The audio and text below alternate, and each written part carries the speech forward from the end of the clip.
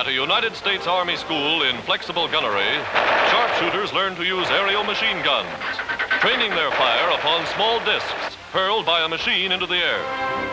From the gun turret of a model bomber, they shoot from every position.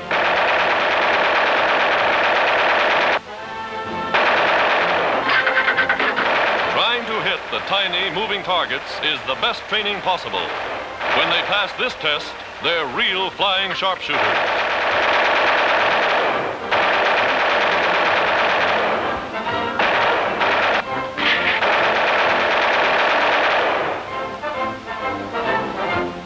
Graduate of such a school is a man known to cinema fans the world over, Clark Gable. Refusing a higher rank, he volunteered as a private and worked his way up.